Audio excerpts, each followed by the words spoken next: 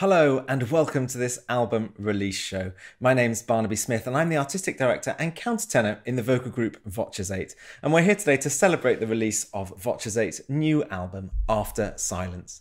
Now, given the title, you'd be forgiven for thinking that this was perhaps a project that was conceived during this period of lockdown, but in fact it's something we've been working on as a group for about 18 months, and it was designed to celebrate our 15th anniversary as an ensemble.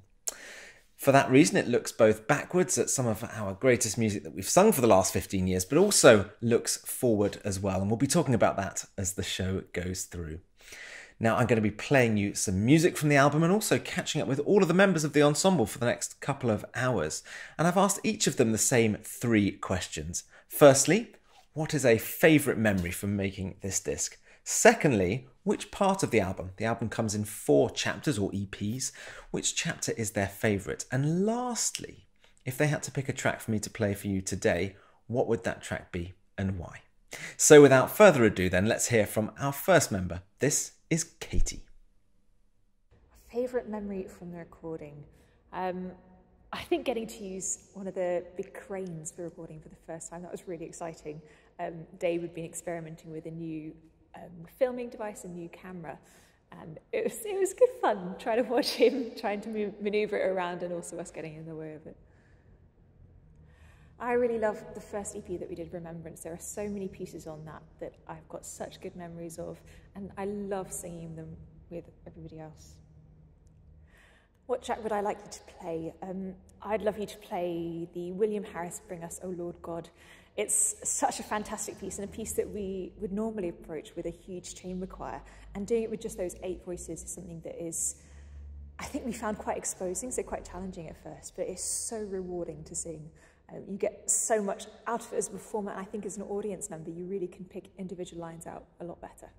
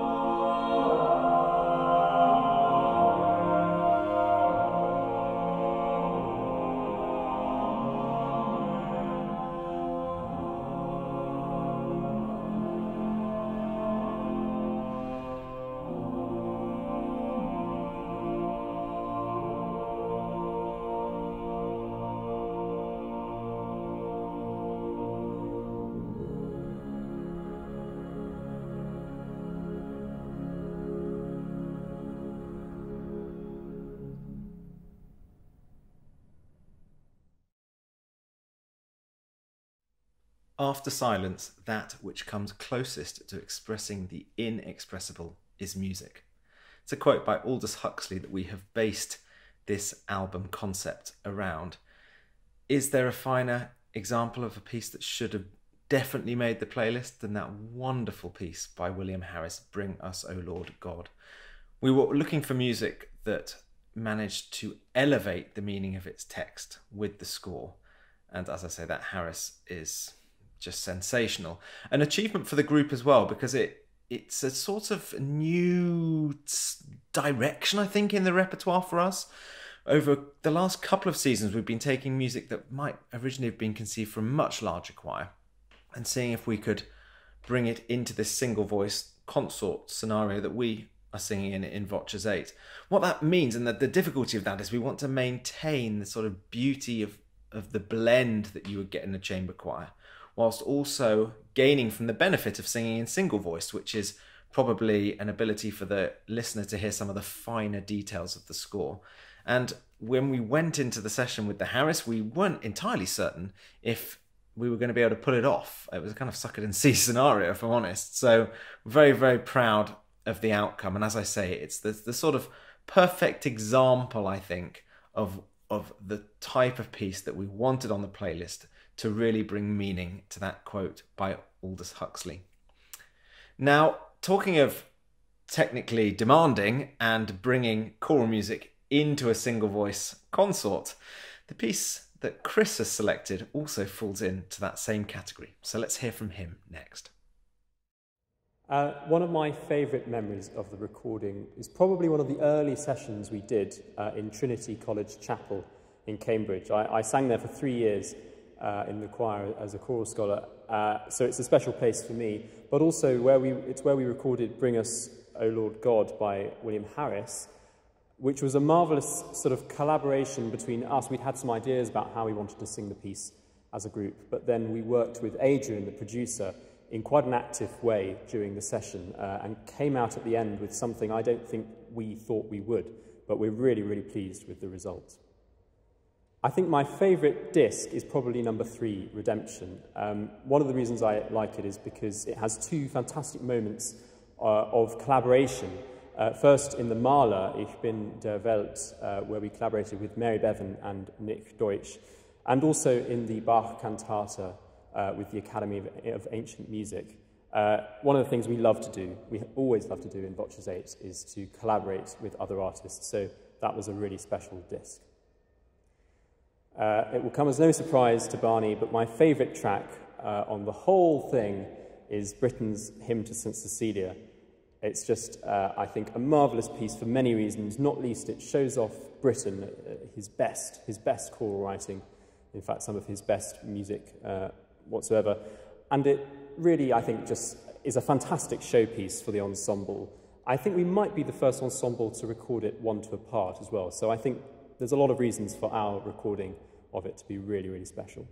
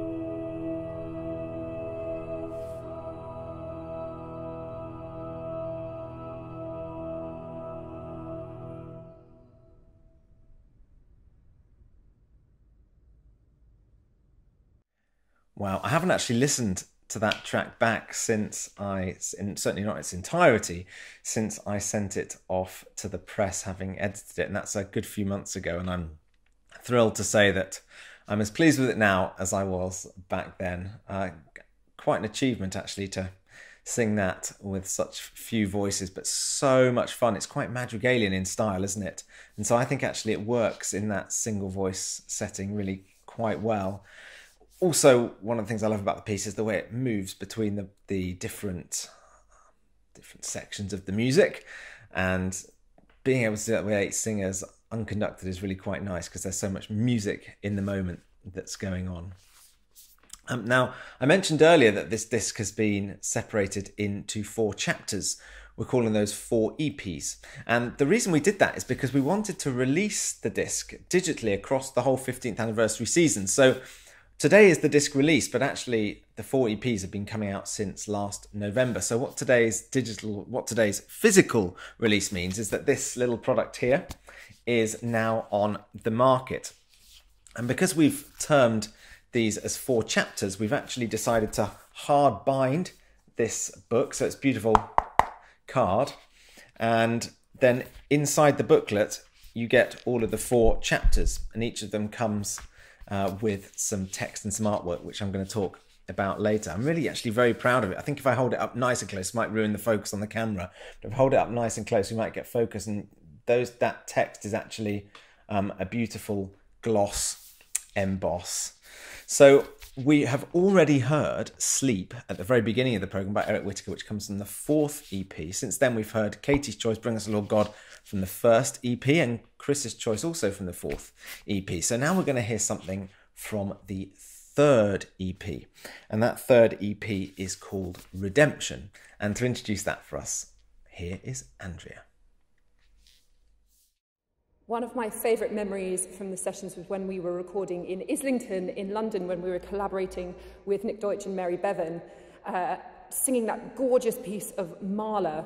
And I just remember there's one particular part in the music where I think the oboe and Mary and I are all singing a top F or something around there, and we all just collaborated in that way of trying to take over that note from each other, and it was just such a joy to be really thinking about such different textures all coming together in one moment.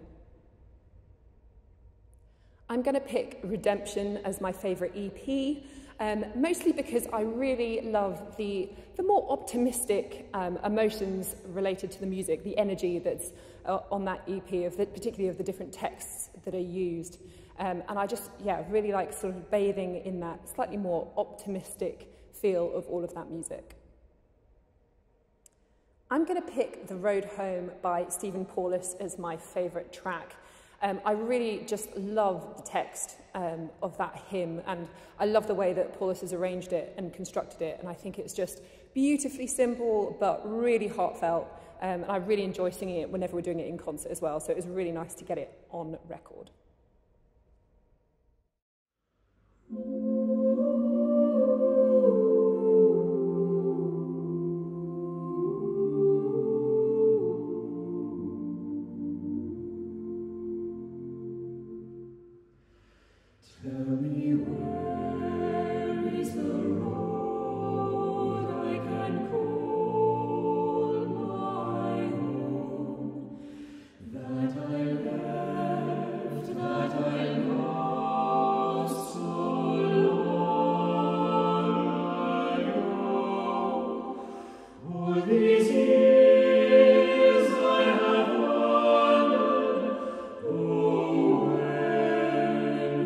I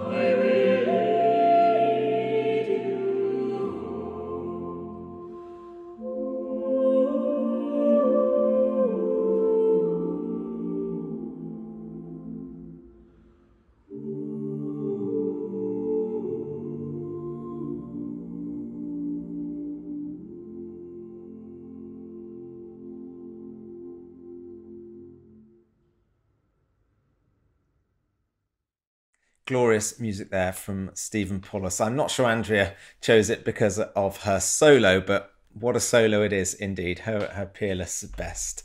Now, back to this booklet. One of the things I particularly love about it is the artwork that comes inside. It's artwork by a lady called Debbie Loftus, who created a series of images called First Kiss. And she did that by, it's called mixed media, but she put some oil paints into Petri dishes and took pictures through a microscope. And we've used those pictures to create the artwork. So I'm going to again hold some up to the camera so you'll be able to see when it focuses in. We have a different little piece of artwork and colour scheme therefore for each of the 4 chapters. Let's have a couple. Here's another one. Very beautifully done. And each of the chapters also has an insightful introduction from Paul Williamson. You know, this disc is all about text, and so actually having really nicely written notes and that sort of book format makes for a great companion. Now, who have we got next? Let me scroll down my notes. Next on our list, we are going to hear from Blake. One of the most special memories for me in the recording process of After Silence was a track that we did for the 3rd EP, Redemption, a track I suggested actually by Mahler, Ich bin der Welt abhanden gekommen. There's a very famous choral arrangement by Cletus Gottwald of that piece in 16 vocal parts. It's an arrangement I think many of us had sung before actually, but I spent many weeks sort of slaving over a rearrangement, a revoicing of that, trying to condense it into 8 parts. I then decided to add back in the original soprano melody that Mahler wrote. And then Barney had the idea of putting back in the English horn part, which is in the original orchestration. And so we came to this session with a hodgepodge of different sort of things. It's basically a 10-part arrangement. We didn't really know how it was going to work or what to expect. And it ended up really coming together very beautifully. VOCES8 essentially behaving as the orchestra, and then these 2 contrasting instruments stepping out and having their spotlight. The soprano solo, Mary Bevan, and the oboe part, the cor anglais part, played by Nick Deutsch. But in that session, I remember at the very end, we tracked a violin descant part that comes over the top of everything, and Andrea sang that solo. It goes up to a high D. And I sat there in the booth, listening to her knock it out just time after time again. Every single time was absolutely perfect, and I just kept thinking to myself, how lucky am I to be able to sing with a voice like that? It was a really special moment as the piece finally came to fruition, and you could just hear it all kind of taking shape. So, my favorite EP on After Silence. I think I'm going to have to go with number 2, Devotion. I'm just looking through the tracks right now, and throughout all these pieces, I think you get a really good example of the extremes of different sounds that VOCES8 can make. There's no pop, jazz, or swing on this one, unfortunately, but you do go from the very sort of ethereal blended sound of Eric Whitacre's A Boy and a Girl, and move into the Monteverdi Sestina, which is one of the parts, very dramatic, very expressive Italian music. I get to sing the crossover part in that one. We don't really know if it's a high tenor or a low alto, somewhere in between, but that's really fun music to sing. And it closes out with a Bach, just chorale, very sort of easy hymnal singing to end the day. What piece from After Silence do I want to hear played? Well, I think I'm going to have to go with A Boy and a Girl. I know this one gets played quite a bit, but I don't think you can actually overplay it. It's one of Eric Whitacre's most famous pieces, maybe his most famous, in fact. And it's one that we've all sung in different choirs, but I've really longed for the moment to be able to sing this one with VOCES8. I think it's my favorite experience of singing Whitacre that I can remember. I do remember stumbling across this one as a kid and just really being enamored with it. Not just with the harmony, but also with the poetry. And I think there's something very heartbreaking to both of those things, actually.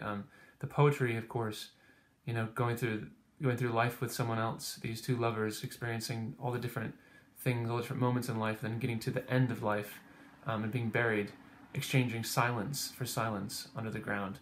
And the way that Eric sets those chords, I don't think he can do it any better. He picks an F major chord on the word silence, F major 9, like that.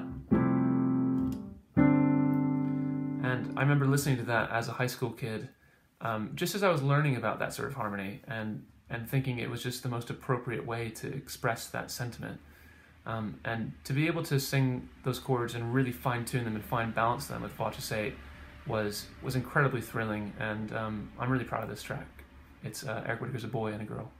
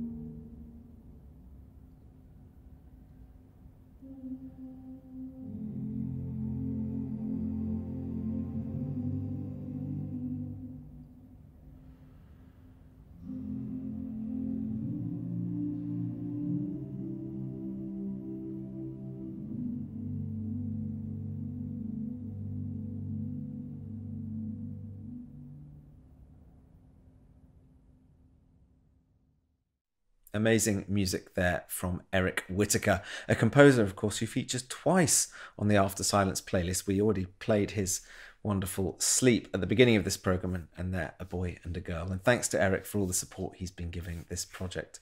Now, you may have noticed that I'm sitting in what looks like a studio. It is indeed a studio. It's the control room here at the VOCES8 Centre. And I'm down here at the moment setting up all of our cameras for our new online festival, which is called Live from London, that starts in just over a week's time. Blake spoke in his interview about how great it's been collaborating on our album, and we have been collaborating again to bring you this festival with some incredible vocal groups. So it's starting on the 1st of August. If you haven't yet heard about it, then here is some more information.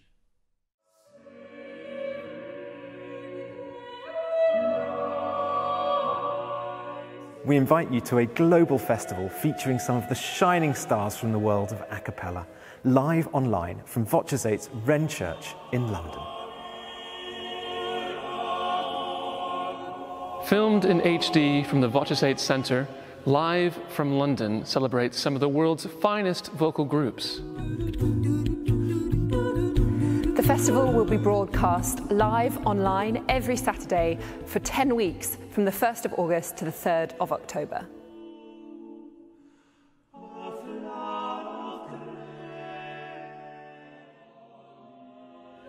A portion of all tickets sold will be put towards funding for grassroots music education and to addressing topics of diversity, equality, inclusion and accessibility in choral music.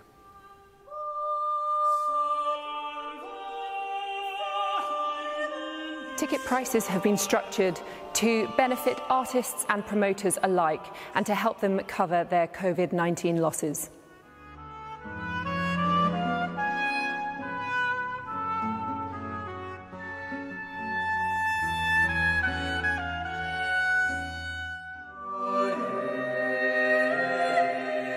We'd love you to join us for this unique series, Live from London.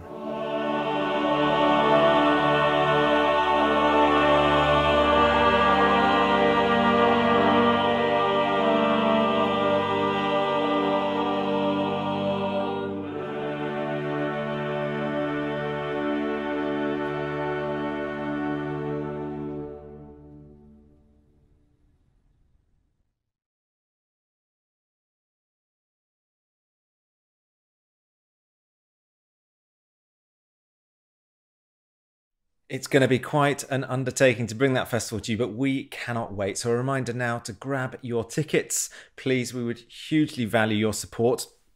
As a festival, we're of course supporting the artists who are taking part, but we're also supporting the wider arts community. So please come along and get involved. It's a brilliant opportunity to see, frankly, a lineup of artists that I don't think we could ever get to be part of the same festival under normal circumstances. So a great opportunity. And thank you also to all those groups who've so graciously agreed to collaborate with us in that project. Talking of collaborations, we're now going to hear about another one, which is from the After Silence project. So here is Ewan. Hi there, Barney, and hi to everyone watching. Happy album launch day. I think my favourite memory of the After Silence sessions is probably the first few days that we spent recording in September time in Cambridge. Certainly for me it was one of my first recording sessions with the group and I was quite nervous. Certainly I was almost very late to Trinity College because I couldn't find the entrance for some reason. I don't know why now.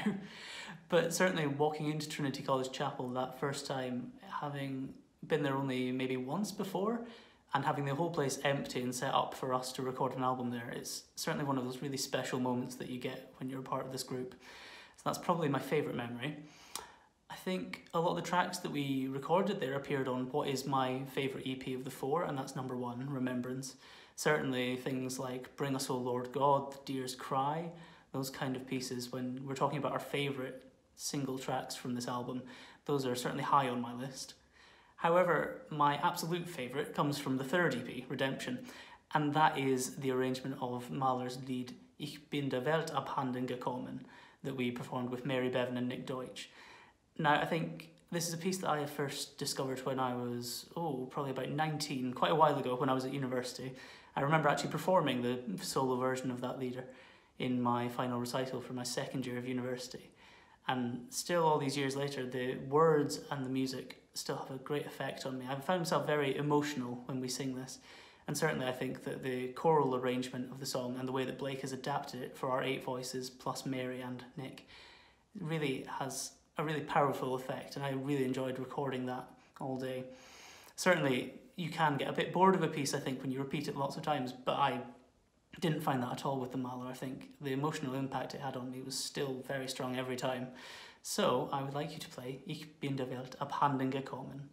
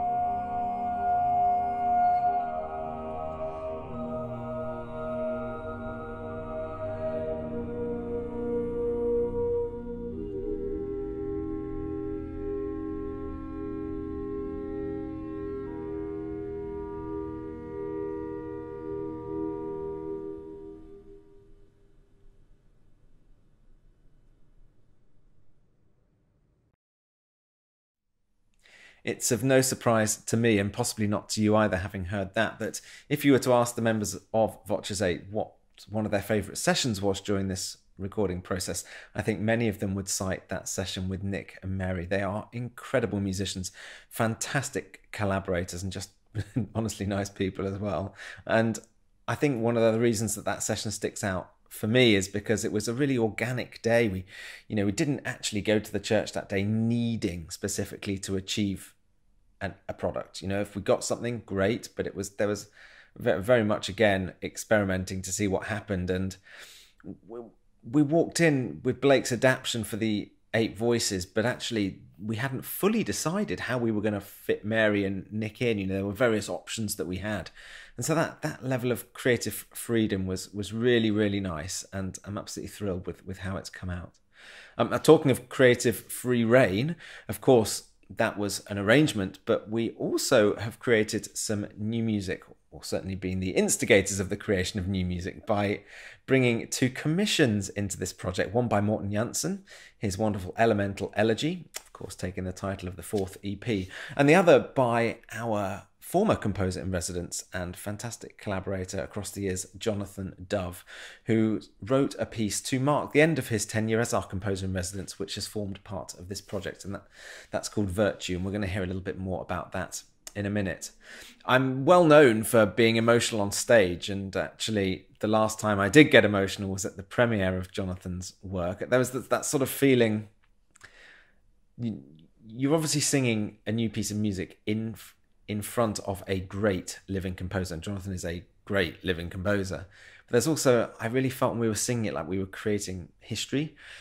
It strikes me as one of those pieces that's going to be in the choral repertoire, not just from VOCES8, but for many choirs for a very long time. And so to be able to put it on disc as well has been really special. But let's hear a little bit more about that from Johnny. My favourite memory from the After Silence sessions was probably in St George's Church in Chesterton when we were recording Hymn to St Cecilia by Benjamin Britten. And those of you that know the piece, that have sung the piece, will know just how long and hard it is, but how magical as well. And we got to the end of the first run-through of the piece, and as we got through to the very quiet, low chords at the end, the chords stopped, and then everything just completely fell silent and shimmered. Even the birds stopped tweeting outside. It was a really good take, and that certainly felt like something special for me. My favourite EP of the 4 would have to be the first one, Remembrance, partly because it contains my very favourite piece in the whole world, Ne Iriscaris Domine by William Byrd, but also just because all of the pieces on that EP contain so much thought and solemnity, and also passion as well. I think my favourite piece from After Silence would have to be the commission from Jonathan Dove, who was our composer in residence last season. It's called Virtue, and it's on this gorgeous text by George Herbert. And Jonathan sets it really well. At the very beginning of the piece, we start at really low, very low chords. Sweet day, so cool, so calm, so bright. But the text is really about the fact that everything in the world must die. And as we work through these first 3 verses, the music gradually gets more higher and higher and louder, until eventually we burst into this great big G major chord with only the sweet and virtuous soul, like seasoned timber, never gives. It's an amazing moment in the piece, and it really shows that everything eventually that has virtue will survive.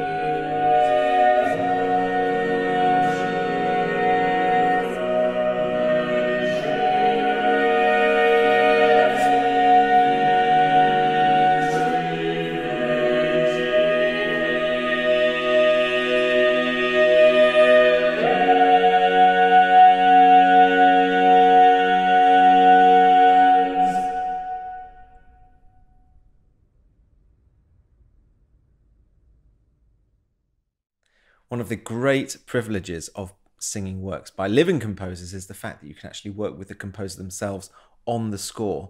And we were hugely grateful to all of the time Jonathan Dove invested in our ensemble during his 2 years as composer in residence. We had many opportunities not just to work with Jonathan on his music, but actually also to perform with him. And I'm delighted that we're going to be back on stage with him in a few months' time, playing once again his amazing song cycle, The Passing of the Year. And we thank him very much for all the work he did with us on that new score, Virtue.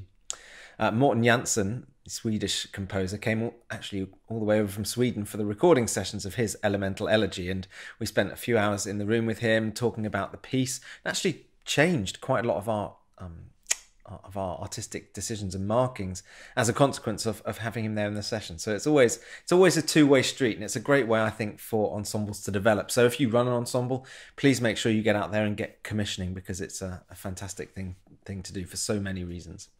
You know, if there was one composer, I don't know, if there was one composer from the past who you could meet, who would it be? I think probably for me it would either be J.S. Bach or William Byrd, both composers, of course, who we sing a lot of music by in VOCES8. And I know William Byrd is a particular favourite of Eleanor.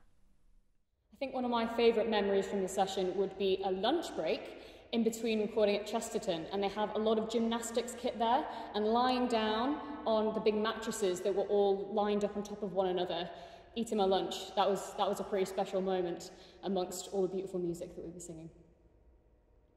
I think my favourite EP would have to be Elemental. It includes Britain's Hymn to St Cecilia, which I thoroughly enjoyed recording, and I think it's come out really well. I'm quite proud of it. And also Virtue by Jonathan Dove, who's our composer in residence, and I really enjoyed putting that one together. I think one of my favourite pieces of all of them is Nea Iscaris and Civitas by William Byrd. We sing quite a lot of William Byrd in the group. He's one of my favourite composers, and I really enjoyed the sessions. We worked quite closely with Adrian at the time to really get the most out of the music.